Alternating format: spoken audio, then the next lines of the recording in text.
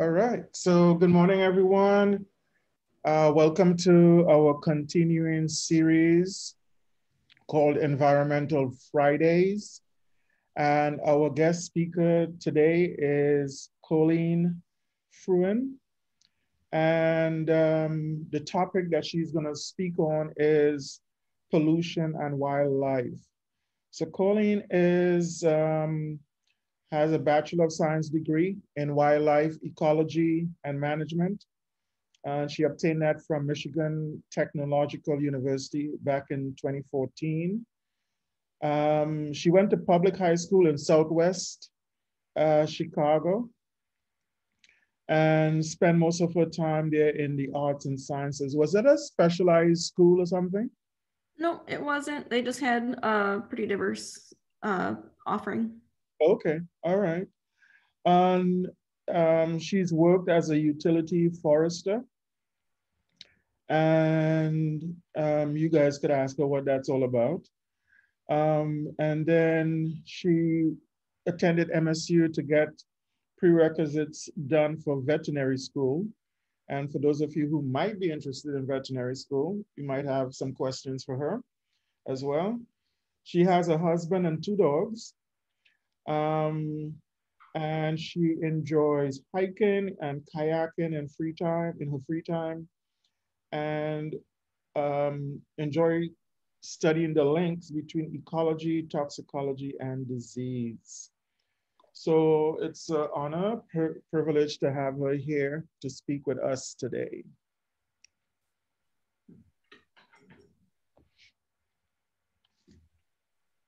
It's yours now, Coleen. Okay. Well, thank you guys for having me, and thank you for letting me lecture here today. So I'll just kind of jump right on into it.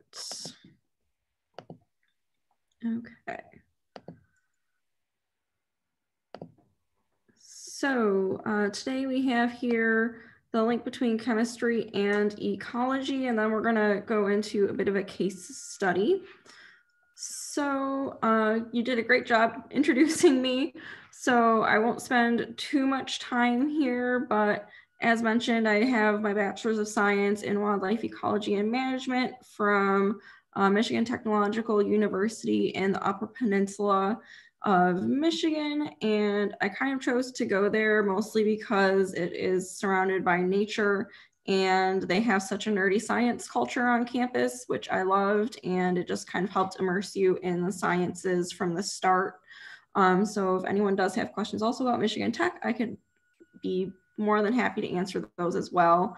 I took a lot of pre-veterinary medicine coursework for my first 2 years, and then I switched into the Wildlife Ecology and Management program there, which is a very small hands-on program, which I also love to do because it is so small and hands-on.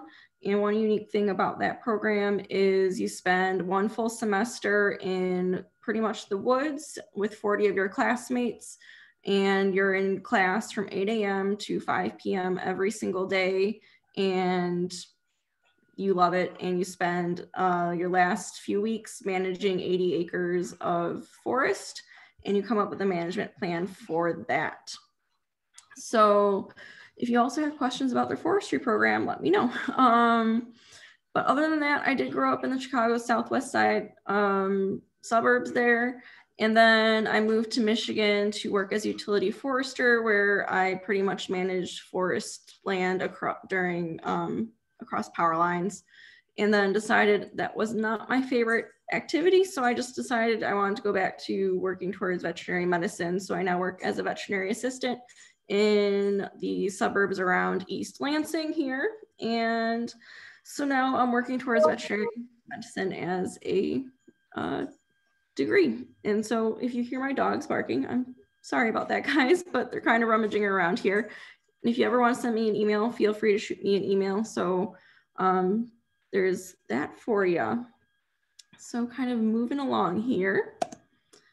So a quick overview of what today's going to look like for you. We're going to start off by kind of talking about the link between chemistry and ecology, because it doesn't always look very direct. And then we're going to go on to some vocab that we're going to get to know, and then some case studies and questions if you guys have any. So where chemistry meets ecology. And I'm going to warn you, the next slide is going to look very overwhelming, but don't worry, it's not as complicated as you're going to think. So here it's essentially, we have ecology starts kind of at the top here, but then it ends up being, there's these foundations, which I'm not sure if Desmond would agree with me, but the foundations at the bottom, and then there's kind of what I'm considering a little bit more of the applied sciences, where you're going to be maybe using them a little bit more in your career paths. And then, so what we have here is then chemistry and biology, and of course math is vital in everything we do and can't really be forgotten. So from there, we're going to build upwards towards more advanced chemistries and detailed yet broad biologies. Then for a moment, we're going to kind of flip to building upwards and look from the top down to see what ecology encompasses. So of course you have wildlife, which is broken into the smaller classes. So I kind of grouped them all together, where you have ornithology, mammalogy, herpetology, ichthyology. So ornithology is your birds, mammalogy, mammals, herpetology, reptiles, snakes, amphibians, ichthyology, fish. And from there, you're going to have your landscapes, where you have water, soil, vegetation. So geomorphology is your landscapes, geology, hydrology, waters. And then you're going to go into a large topic commonly forgotten, but equally as important, is sociology, because people come into play when it comes to ecology. You can't really forget them. And we kind of, what laws we make come into big play of how we construct our environment. If we go hunting, that's going to be a really big play into what animals are taken out of our environment. So what we do has a really big impact on our environment, so we can't forget sociology. So then from there, when we really kind of start getting into the middle of it, ecology and chemistry is where we meet with such subjects as water chemistry, toxicology, physiology. And water chemistry is going to determine such things as pH of water or nutrient content. This will go on to determine what life forms can grow within the water system. Toxicology is going to be chemical substances that are not necessarily bad for any one living creature, but at what concentration does it become okay or become toxic? This can affect what flora and fauna go on to live in that ecosystem. And then physiology of any plant or animal can go on to determine if it's more susceptible to disease. This connect in ecology and chemistry, as well as just some of the subjects an ecologist considers, are just the broad spectrum. There's many more that I couldn't fit on this page and would look way too messy. So this is just a little snippet of what you guys are going to even see today. And let's kind of dig into it a little bit and keep on going. So next up, we have some vocabulary. So from the vocabulary, our biggest word that we're probably going to use a lot today is eutrophication. And for this, some of these words you guys might know, and some of them might even seem obvious, but they're really important for you guys to know. In ecology, sometimes we have these words and we come up with these definitions, but not all ecologists use them the same, which is kind of weird and unfortunate in ecology, but is kind of how it goes for us. So with eutrophication is when a body of water becomes enriched with dissolved nutrients. Common nutrients you might be familiar with are nitrogenous compounds and phosphates, especially those are the ones we're going to be talking about today. These stimulate aquatic plant life and reduce dissolved oxygen within the water. Eutrophication overall causes a shift in the ecosystem surrounding the body of water due to changes in water chemistry. And then next up, we have intermediate hosts. These hosts to parasites are required for plant parasites' life cycles to continue. They play a crucial role in a specific stage of the parasite's life. They can be more than one intermediate host within a parasite's life cycle. And just to really note here, they are required for the parasite's life cycle. So they can't skip one of these intermediate hosts. They are needed for an intermediate host. Then we have our definitive host, and these are going to be when a parasite is an adult and is considered reproductive. And depending on the host's own behavior, this can have implications on spreading the parasite as well. And we'll discuss this a little bit more in our case study. So the definitive hosts and intermediate hosts they are two different things, but they're both required in order for this parasite to live and have a full life cycle. So then we go to non-point source pollution, and our non-point source pollution is when pollution does not come from a direct source, such as a factory or sewage plant, but is runoff from a field or a street, is kind of two of those examples there. And these types of pollution is typically harder to discern from since it's not always a direct source. So it's not something that you could really just take a measuring cup and put it underneath water tap essentially. And it's something where like rain comes through and washes pollution into the water supply and it kind of leaches into the system. It's not a great definition, but unfortunately when you go and you look up like the USDA's or EPA's definition of it, it's essentially a non-point source pollution is the opposite of point source pollution. So point source pollution is what we have when we have a sewage treatment plant dumping their sewage into a water source. So I know that some of these words might have been new to you guys, and hopefully I was able to explain them fairly well. Are there any questions before we move on, since some of these will be a little important during today's lecture? Are there any questions on them? I know there's a hand raise function, but I also don't entirely remember where to find it. There it is. Okay. No questions? Okay. Okay. Then we will keep on going. So next up, we're going to go on to our case study, which is going to be nitrogen runoff leading to eutrophication, resulting in increased riboruria ondantre parasitism in amphibians. So that is quite a word, riboruria ondantre. And I'm just going to shorten it to riboruria for the purpose of this lecture. So riboruria is an aquatic parasite, and this aquatic parasite starts off in the class Trematodia. This class is a group of flatworms, also called flukes. Most trematodes start their life cycle as in aquatic snails. And this one particular requires 2 intermediary hosts and 1 definitive host.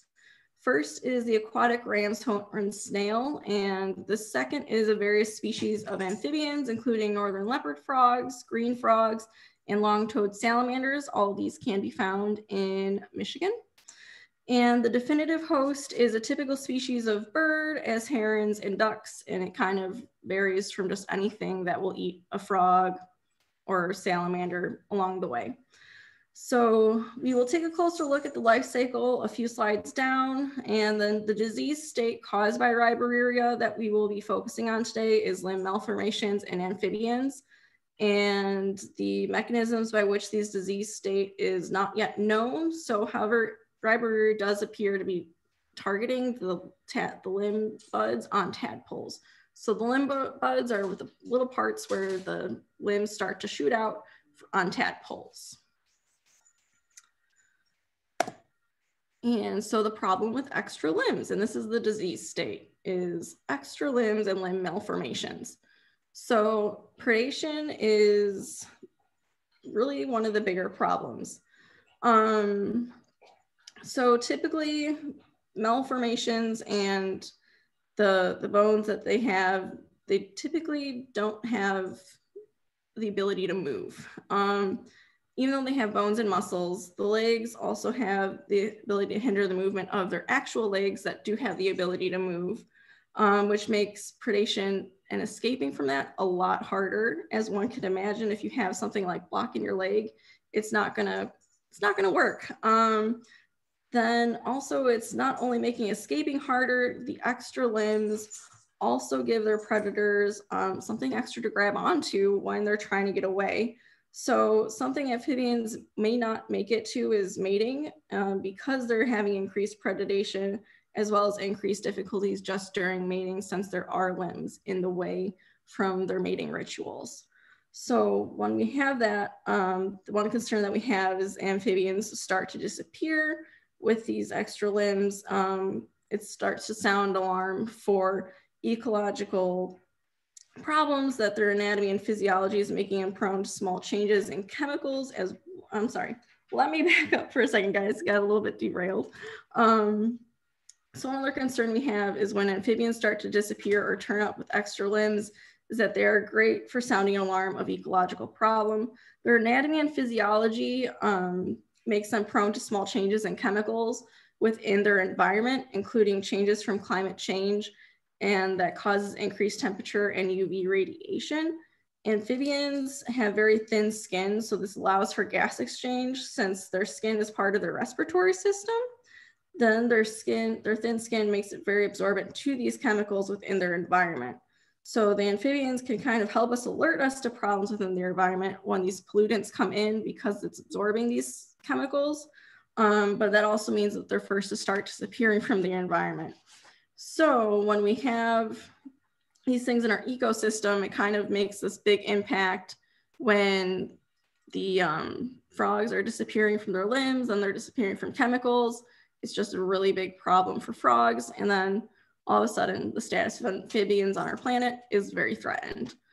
So next, we're moving on to this life cycle of Ribareria. And we're kind of going to start off at the ram's horn snail at the top. So we're going to start right there at 12 o'clock. And we'll start there and go, so the first intermediate host, and this is the Mercadia stage of the Ribareria. So Mercadia stage is essentially a free-swimming ciliated larva, and this takes upon residence in the snail and develops into Cercaceae, and where they leave to find it in the second intermediate host in the amphibian. So the amphibian is a fully aquatic portion of its life cycle where the Cercaceae find it, and this means it's in the tadpole stage for frogs and toads, and then aquatic larval stage for salamanders. And then here the Cercaceae become metacariae, and they can insist and go on to a dormant stage in the amphibian, and then the definitive host will go on to eat the amphibians, and the metacariae will emerge as adults. The definitive host, typically a bird species, has the ability to infect amphibians and go on to fly a great distance. So their water systems can be contaminated with Ribareria. And this has the ability, sorry guys, has the ability to go on and spread through different waterways. So then it can kind of become a really big problem. But at the same time, you're sitting here going, why has this not been plastered all across the news? And you're going, I haven't really heard about this maybe too much. And well, it kind of is determined on the individual, and the amount of deformity it has is based on the amount of Ribareria within the system. And I am so sorry that they have decided to bark today. One moment, guys. I'm so sorry. Yeah. Sassy. Okay. There's other dogs out there and they just cannot be bothered. Okay, so when we have a lot of Ribareria within the water system is when we're going to see a lot of malformations. So if there's not a lot of Ribareria, you might not see any malformations within the frogs, and thus for there not going to be a lot of birds getting it and picking it up and being able to spread it. And there's also an environmental portion of that.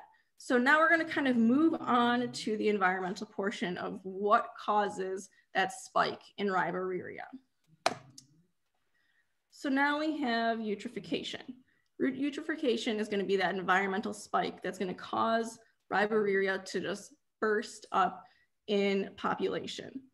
So eutrophication comes into play is they have found a correlation between increased water nutrients has led to spikes in algae blooms, and that leads to an increase in ram's horn snails. So our first intermediate host is that ram's horn snail. And in one study, they looked at water nutrients that was increased. What happened is that the algae population and the snail population increased when they increased high nutrients. So when we look at our first graph, we see that our high nutrients are the full-on black dots. And then when we have high nutrients going up, that is going to be this Periophyton chlorophyll A is our algae. And so when we have our high nutrients going up, our algae bloom is going up too. So over time, it's causing high rises in algae. And then when we go on to our next graph in the middle here, we're going to see the same impact with snail eggs. So snail eggs are also going up as an impact of this high nutrients in the water. And then when we go to snail biomass, that's how they chose to measure the snails after they have hatched. And snails are going up after this. And so we now have our first intermediary host is way up there in population. So now this leads to an environmental imbalance. So this is really going to cause this weird imbalance in the ecosystem that allows ribaruria to now suddenly have this tons of hosts that it could just go into. And this just allows us to really note that these environmental imbalances lead to ribaruria populations being able to find a new house, essentially. So then we're going to kind of switch gears a smidge to talk about another impact that this can have. So now we kind of have this dilution effect that can come into play. So with that, we're going to explain the dilution effect with something that you guys might be a little bit more familiar with, and that is our Lyme disease. So Lyme disease here, we have the black-legged tick and the Virginia possum and the white-footed mouse. So for the dilution effect, we have the white-footed mouse where it will groom ticks off them, eat them, and it can also spread the disease. Virginia possum will eat the ticks that it grooms off them, and it can also not get Lyme disease because the temperature within the Virginia possum is too low to host the bacteria. So if you get rid of the Virginia possum, it can no longer, you're going to have the black-legged tick only feeding off the white-footed mouse. You'll see a peak in Lyme disease. If you bring the Virginia possum back, you'll now see a decrease in Lyme disease because the black-legged tick has another option for feeding. So if you reduce your biodiversity by taking out your Virginia possum, you're going to increase species risk for disease. Now, if we move on to how we apply that to our own example with using ribaruria, you're going to see increased water nutrients are going to decrease your dissolved oxygen, which are going to increase your algae and increase your snails. Now, this one is maybe a little bit more abstract to think about, but essentially what you're doing is you're increasing your intermediate host, which is allowing for increased disease risk because you're having one species that's unbalancing your environmental impact. So you're going to have greater opportunity for your infections, which is leading greater opportunity for your amphibian infections, which is then essentially leading to predation from your definitive host. So moving along, we do have extra nutrients. Where are they coming from? And this is where a lot more of our chemistry is going to kind of come into play. And here, a lot of it's coming from our agriculture. So within agriculture, a lot of it is from the USDA. They're quoting about 83% of ammonia emissions and 54% of ammonia emissions are being contributed to agriculture right now. And with agriculture, there's a fertilizer component where urea and feces and undigested nitrogen are released back into the environment. And agriculture is typically a non-point source pollution contributor because you can't really just they're not dumping it from one source. It's leaching back in, typically through groundwater or just rain running it off. And that's how it's typically getting back in. It's not just someone dumping it in. So then we're going to keep going on and talk about the irrigation side of it. So typically there's irrigation side and then the farm animal side. So in the irrigation side, we have 7 billion pounds more of nitrogen than the plants can actually even use, put onto farm fields a year, as the USDA is kind of giving us this number. So what that kind of means is that all this extra nitrogen is going to get put back into the environment through water runoff, through leaching of the water back into the soil and water systems. The other problem with this is that it could also burn the roots of the plants that it is surrounding. So then these plants that are sitting there, they're going to get their roots burned. They're not going to grow as well. So they're going to use even less nitrogen than what's on the field. And this also just causes problems for farmers. So they don't want to put extra nitrogen on their fields. So next up, then we're going to have this non-uniform water application, which is also seen as a big problem to irrigated agriculture and nitrogen leaching. So when the water is being placed onto the fields to irrigate it, it's not always placed on the field in a uniform manner. So you're going to have less water being placed in certain areas, more on other areas. And when it's placed in more on other areas, you're going to have more water being leached into that area, pulling the nitrogen down further. And when it gets pulled down further, it's going to get leached in and then put into the groundwater system. And then you're going to have more nitrogen runoff. And then that nitrogen is going to put back into your environment. And then it's going to go into the groundwater system where you're going to have more water, nitrogen into your water system, being able to cause this eutrophication problem. So then topography within the crops, and this is kind of where this photo is coming into play, is where I'm sure you guys have kind of driven past crops. And then we have this weird spot within the middle of the field where there's no crops growing, it's just a mud puddle. And there's these microtopographies within crops that cause all these problems where you're going to have nutrient sinks and it's just going to dig in there and you're not going to have any nutrients getting in. And that's going to be the same problem. It's essentially kind of repeating myself, unfortunately, but it's just always going to kind of come back to this problem of you're going to have these sinks of nutrients and that's where you're going to have your problems. So, but then we're going to get into a little bit of a more interesting problem, I think, where you're going to have climate change and with drought.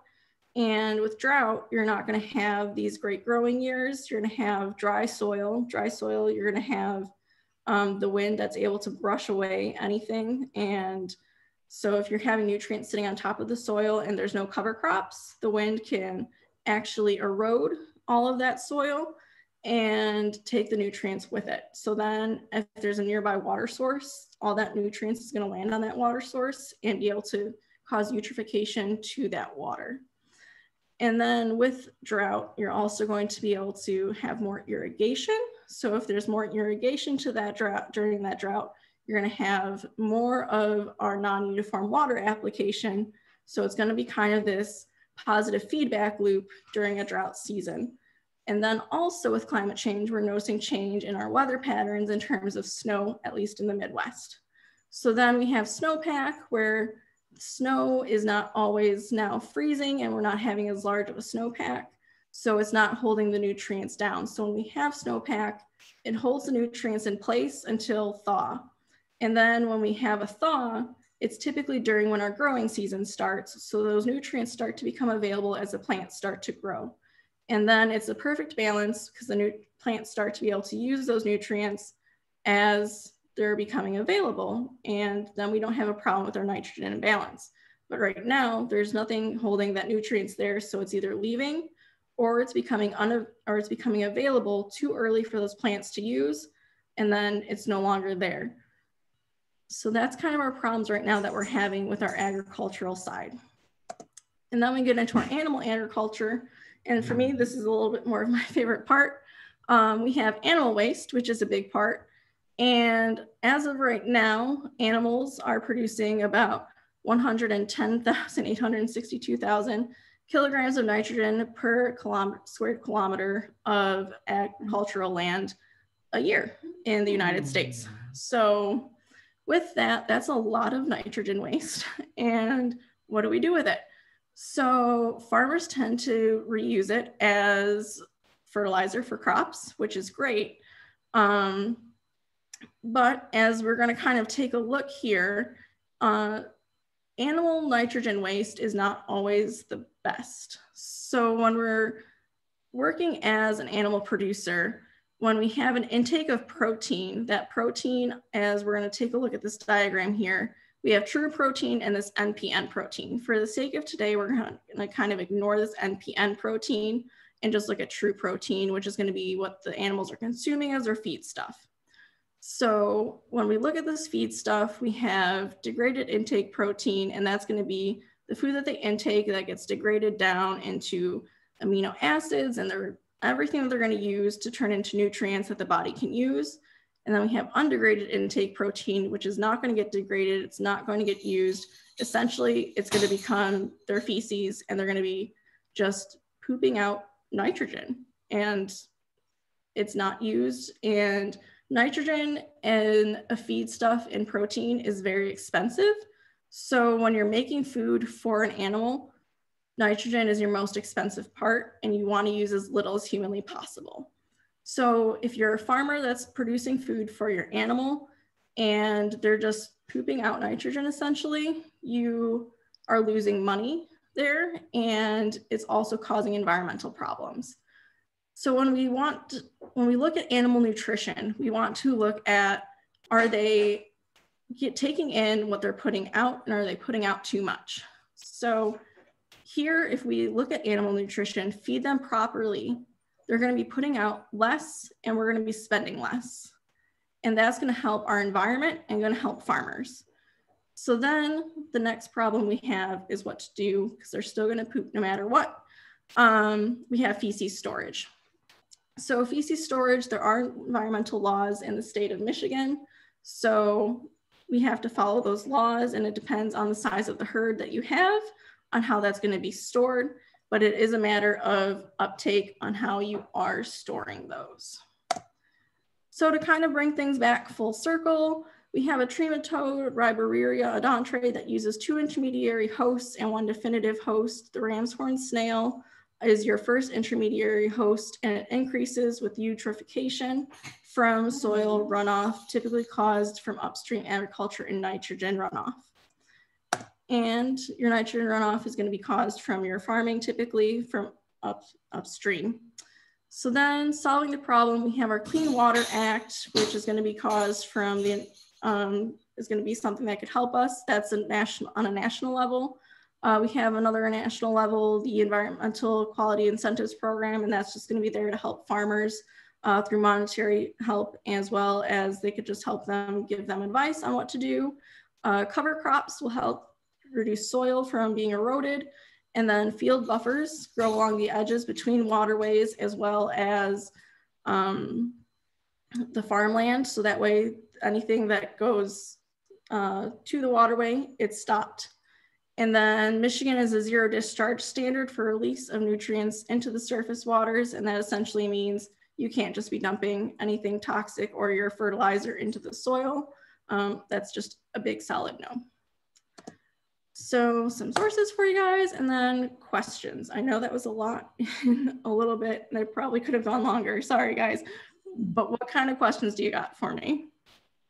Okay, any questions you guys have? I have a few while you think about your questions.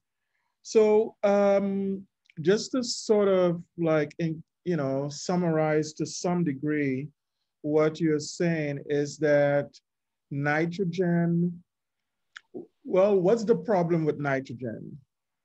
Yeah, so nitrogen essentially gets put back into the environment's waterways, and then that causes the imbalance in the water system, and it becomes a dissolved nutrient in the water, which causes the water to,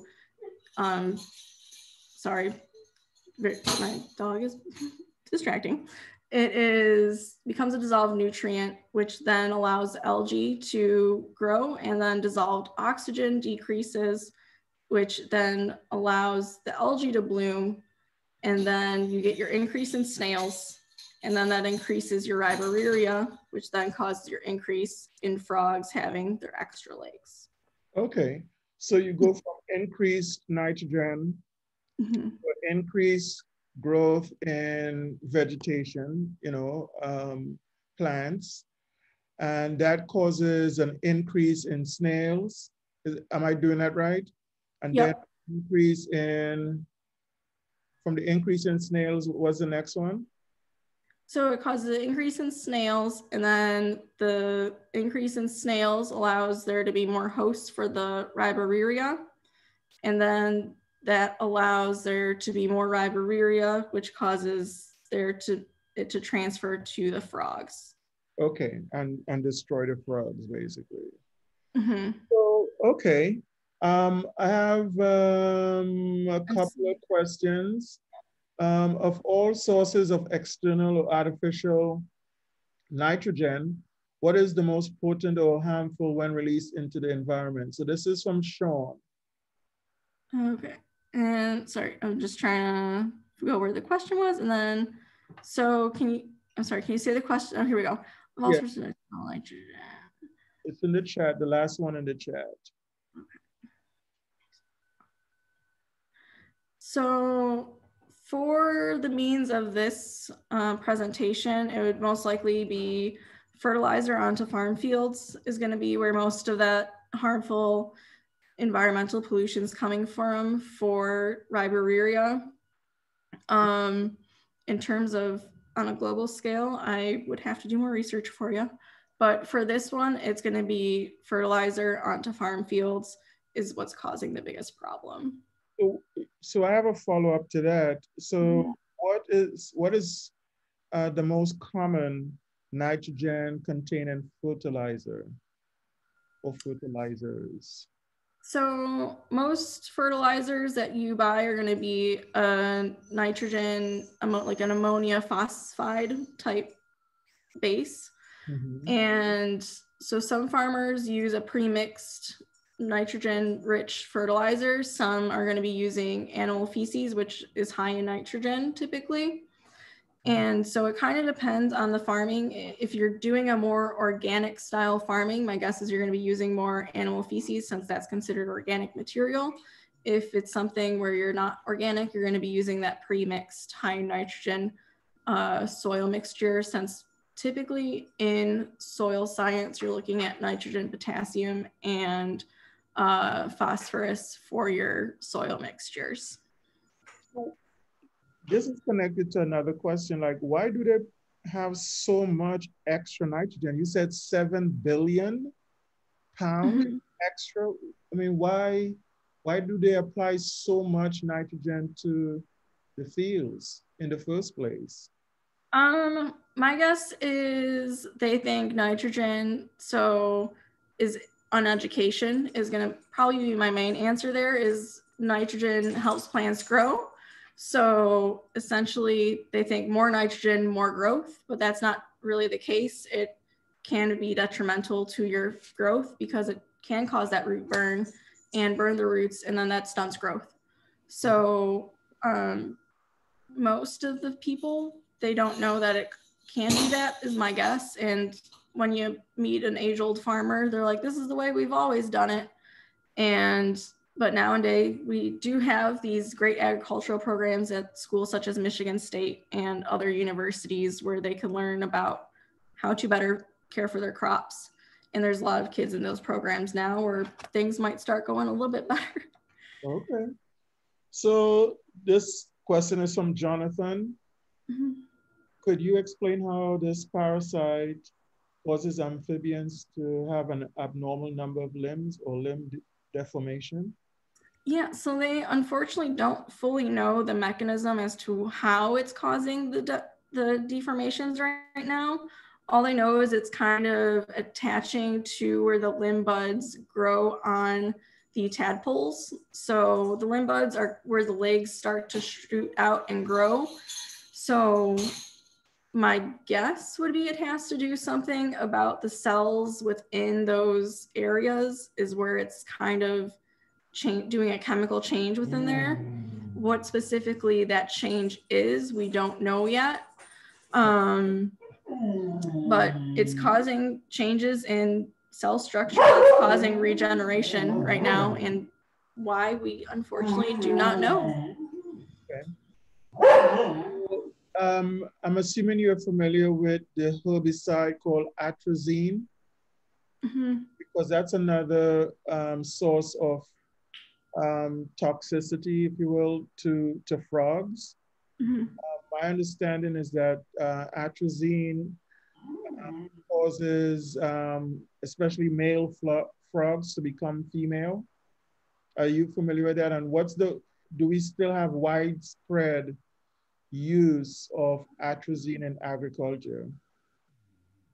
I'm familiar with what you're talking about, but I'm not familiar if people are still using it right now. Okay. Okay. Joko had a question. I guess we're gonna end up here pretty soon. What's your proposed solution? I know you said something on your last, was it your second to last slide? But... Yeah, we could go back a little bit too. So here's some of the things that we could be doing to solve the problem, which is laws and regulations can help for sure. So reducing nitrogen use is definitely helpful. One of the other things that I've been reading about is reducing how we use our water consumption on fields and crops. And then as well as what I was talking about animal use is making sure that what animals are eating is appropriate for how the animal itself. So if an animal's eating too much nitrogen that they don't need to be, if they're just going to be excreting it, that's not going to be helpful. Making sure farmers are using the right amount of nitrogen on their fields and complying with how they store their products and how animal feces are stored is going to be very helpful in reducing nitrogen being released back into the environment. Okay, so one last question. Can we see the dog? Yes, we can see a dog. Sassy! Oh. She's coming. She's on her way. Come on. Okay, here's one. That was from Madison. Here's one.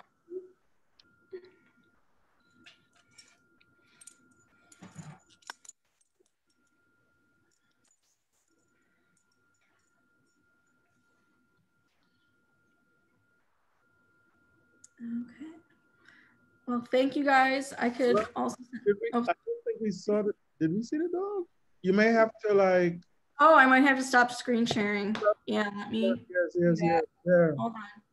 Sassy, come back. There we go. Okay. Here we go. There we go. Oh, Alex is showing her dog too. What kind of dog is that, Alex? This is Calvin. He's kind of been here the entire time. Okay. He's been waiting for the dog too. Oh, okay.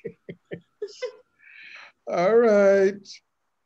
So let's give a round of applause to Coleen for a good presentation on pollution and wildlife. Thanks, guys.